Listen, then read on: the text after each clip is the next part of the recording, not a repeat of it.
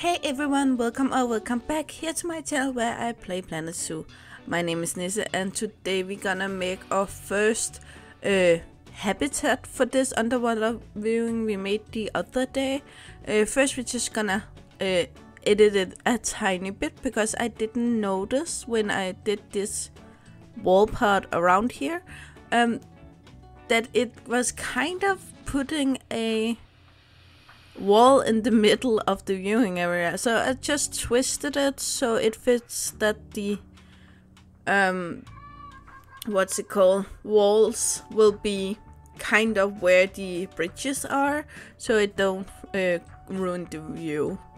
But today we're gonna make a double habitat for the Asian Small-Clawed Otter and the Eurasian Otter. Two small otters, roughly the same size, so I will not go through them individually today. I wanna make them side by side for comparisons. Just to make this clear for the beginning, it is the Eurasian otter. It's not a European otter. I know it also lives in Europe, but it is basically Eurasian, which means the amount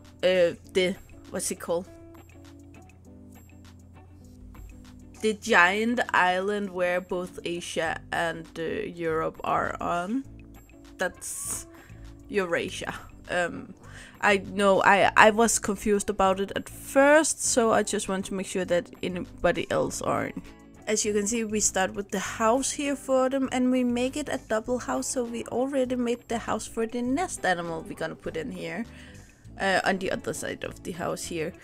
In the middle here we want to make a cage so you can separate them, and you can, for instance, if someone is sick, because the guests will be able to look into the habitats here and we don't want them to look at the sick ones. It can also be because we have a new one, so it can get used to the others before we actually release it into the group. All my information today is from animalia.bio. And I will link both for the Asian Small-Clawed Otter but also for the Eurasian Otter down below, so you can go read for yourself if you don't believe me, or if you just want to get more information. I can of course mention it all. I am aware that in the game here the otters looks roughly the same size, but be aware that the Asian Small-Clawed Otter is the smallest otter in the world and only weigh around 1 kilo. That would be around 2 pounds. It do however grow to a length of 45 to 61 centimeters. That would be around 17 to 24 inches, where the Eurasian Small-Clawed Otter weighs 7 to 12 kilos, which is a lot more. That would be roughly 14 to 24 pounds. And then you would think that it's much longer than the Asian Small-Clawed Otter, but it is longer, but not that much. It grows to a length of 57 to 95 centimeters, which is roughly 22 to 37 inches. They do both live both in Asia and Europe, but the Eurasian otter also live in Africa. However, the Eurasian otter is much more spread up north, where the Asian Small-Clawed Otter is mostly in the southeast and East Asia. However, they have been introduced in the United Kingdom. Be aware at this point that we used one-way glass both in the underwater viewing gallery but also up here, so guests will be able to see into the house, but they won't be able to disturb the otters, so they have this safe place where they can hide. Even though otters aren't the most shy animal, especially those who've been raised in captivity, they are very cute and very attention seeking, kind of like children. And then of course we do use the same exact design that we did here on the main building to pull this entire build-in together to make it feel like more cohesive, where if we did a completely different roof or different walls or something over here, then it would kind of give the appearance that it was two different habitats, and they are not. So therefore very important to keep that cohesiveness. And once again, even though they live roughly the same places, these two others, the biomes, are actually different. One thing that is cohesive between them is that they need a lot of water. That could be coastal, that could be fresh water, that can be marine, wetlands, rivers, lakes, so on. They can both live in fresh and salt water. But that's also where they split apart, the two otters, since the Asian Small-Clawed Otter do prefer more south in the tropical forest or a normal forest, grassland, scrubland, mangroves, where the Eurasian Otter do prefer the taiga, temperate tundra, but also still grassland, forest, scrubland. So they have some overlapping areas, but they also have some individually, especially because the Eurasian Otter is much more all over the place, where the Asian Small-Clawed Otter is very specific with what he wants. The Asian Small-Clawed Otter of course have its names because of the small claws. I actually thought it was because it was the smallest otter, therefore smaller paws, therefore smaller claws. But it's even more than that, because the claws is actually way smaller compared to the feet or the toes than other otters. Asian Small-Clawed Otters count not on the strength of the claws to find food, but for the fine feeling in their toes or fingers, or what we're gonna call them. They do use their paws as hands, so therefore they count much more of being able to use their fingers than their claws. Again, very small claws. Therefore they also have much less webbing between the feet or fingers as other otters. The Eurasian otter of course have its name from where it originated or originally lived, but it is also the otter who is spread most over most of the world, and therefore the population size is actually also unknown, because it's hard to collect data from such a big area. One thing though, or a few things that are completely the same with otters overall, is the brownish fur. The drawings or colorations besides that can differ from species to species, but then they have the short legs, the webbed feet. Again, the Asian Small-Clawed Otter has less webbed feet, but it is still webbed.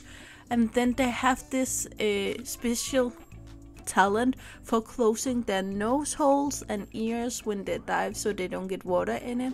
And their short fur are actually made to collect air bubbles closest to the skin, so the upper layer of the fur will become wet. But beneath that, as close as the skin as possible, they will collect bubbles of air, which will isolate the otters so they can dive into very cold water also. Now, building the underwater area needs a lot of light, not necessarily lights that you put down there, but lighter stuff to put down there, because as you saw earlier when the otters dived, they was kind of in a blur with the dark background. So here I make some stones which are kind of the same tone as the ones we use above water, but they are lighter, so they will bring in more light automatically down here.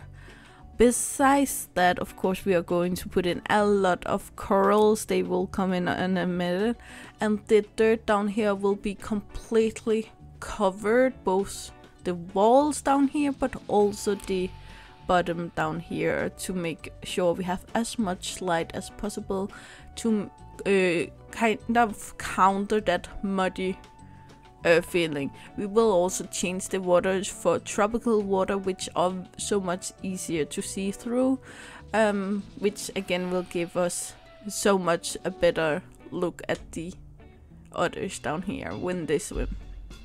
Another little difference between the Asian Small-Clawed Otter and the European or Eurasian Otter is the lifespan, since the Asian Small-Clawed Otter only live for 11 to 16 years, where the European or Eurasian Otter live for 22 on average. Of course, some will become older, some will not become that old at all. That's like humans, some of us live for a long time and some of us sadly don't. Now, I know we look at the difference between Asian Small-Clawed Otter and the Eurasian Otter. However, there are actually, when it comes to lifestyle, a difference between Asian Small-Clawed Otters, because some of them live as far away from human as possible, since they are very shy and they are active during the day, so they want to be in peace and just be able to play around and groom their fur and catch their food on their own without being disturbed. However, other groups of them are actually living purposely close to humans and have adopted some kind of behaviors which you can mirror humans to kind of attract their attentions, because maybe they're gonna feed you. Kind of, if you have a vacation area, we all know when we go on vacation, then these cats, if someone have lived in that vacation home before you and feeded the wild cats in the areas, then you never get rid of them. And it's kind of the same with these otters. However, the Eurasian otter is actually much more active at dusk and at night, so they can kind of go around on their own again, groom themselves, feed, whatever they need to do.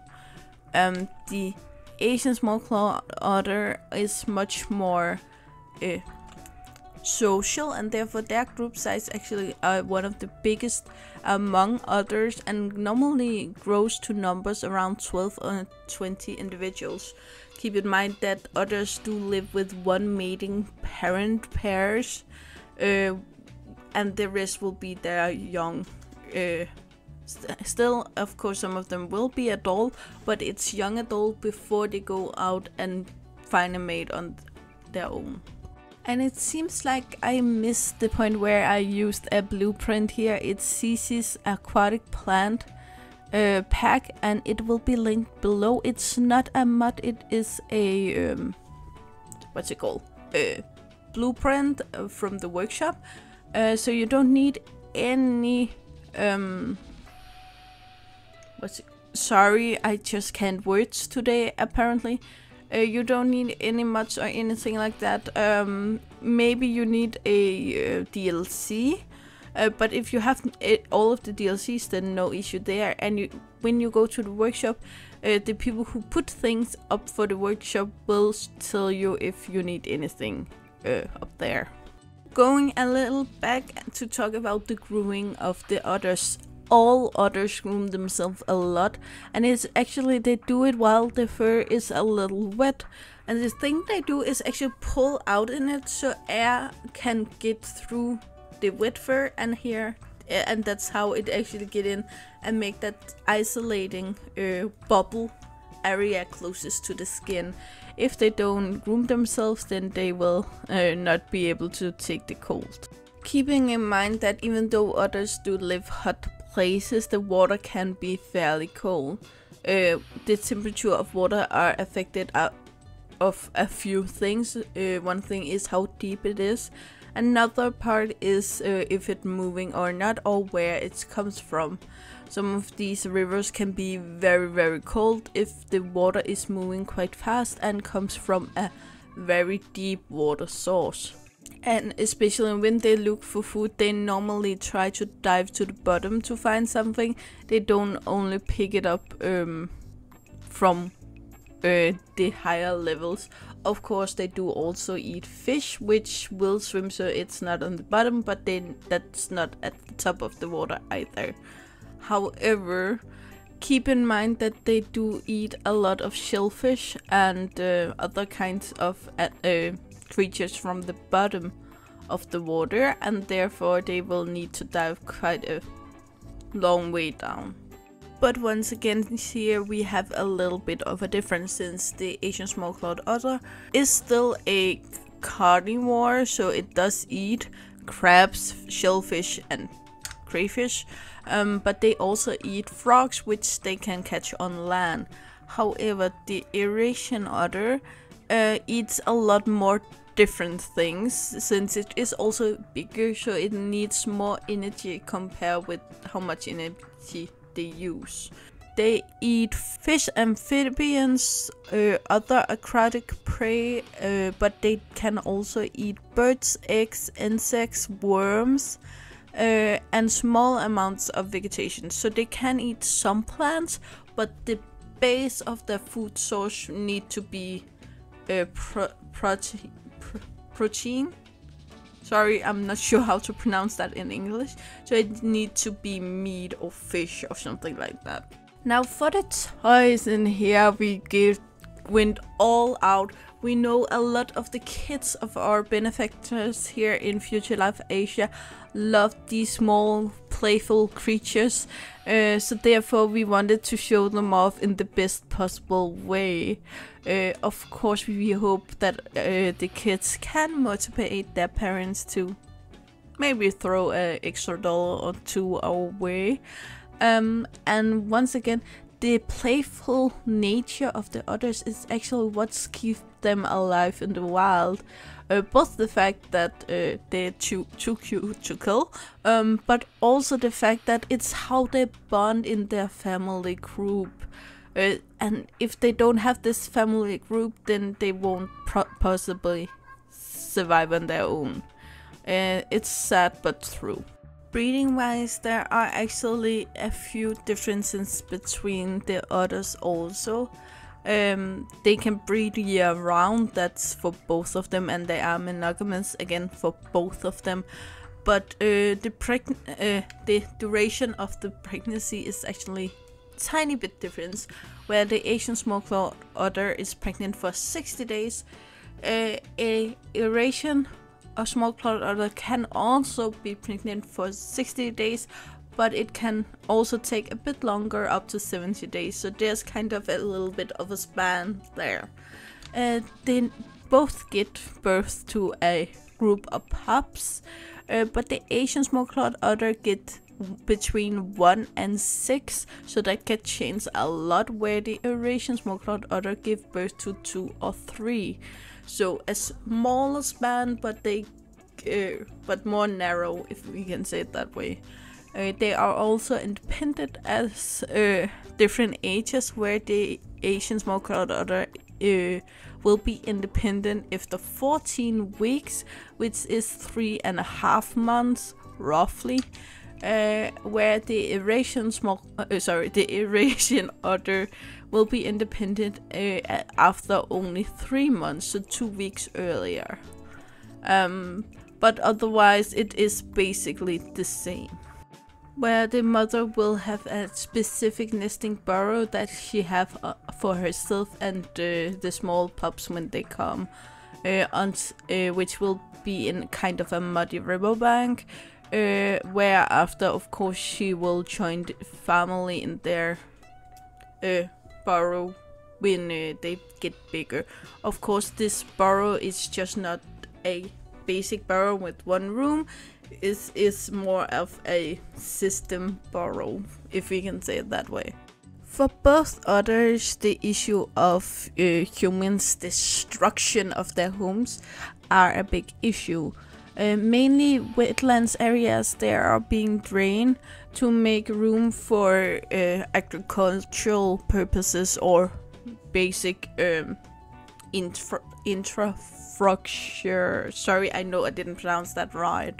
When we go into specific, the Asian Small-Clawed Otter have the issues of population fragmentation, which I know we have talked about before here. But it can give quite a few issues. One being that since there are such a long way to the nearest group or other group, especially because they live these two very different places. Some of them chose to live away from humans and be shy, and some of them live very close to humans. They don't really meet each other, and therefore over time they will start to interbreed, and we all know a lot of issues that come with that. Besides that, also the Asian Small-Clawed Otter have actually also been hunted over time, because their fur have this very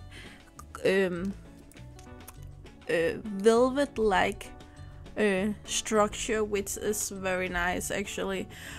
So that's also an issue for them. For the Eurasian otter, it have two other very big issues. One of them is the ones that choose to live in coastal areas are very prone to be affected by oil spills. Not only that the oil is bad for the water they live in, but we have all seen pictures of penguins, birds, tortoises that are completely covered with oil from these oil spills, and that can also hit the otters, of course. And then, because then you would think then they should stay at the rivers and be there instead, so they don't get hurt by the oil spills. But if you choose to live in a river as an otter instead, then you can sadly be affected by the fishing industry in lakes, since humans that live in the area also need to eat, and there are only limited numbers of fish. Therefore, overfishing can really also affect the otters. At this point, the Asian Small-Clawed Otter is listed as vulnerable. So it's not the worst in the world, but still it can go very wrong very fast, since there are only around 5,000 left in the wild, and if they start interbreeding with each other and they still get hunted, then the number of offspring will fast decline and hurt the population overall. The Eurasian otter is only listed as near threatened at this point, and since they are living so many places, it is unrealistic that they would just disappear overnight as some other species might do. However, we need to remember a very important thing here. Even though we have a lot of them out there, they live a lot of places. So maybe they don't disappear overall overnight, but it doesn't mean that they don't disappear from individual places over time. Overall, these two beautiful otters aren't really that threatened that they should actually belong here in Future Life Asia. But the thing is that we also need to keep all of our benefactors happy, and as I said earlier, otters are an easy way to do that. But it seems like it's time for the cinematic, so I hope you enjoy, and I will be back afterwards.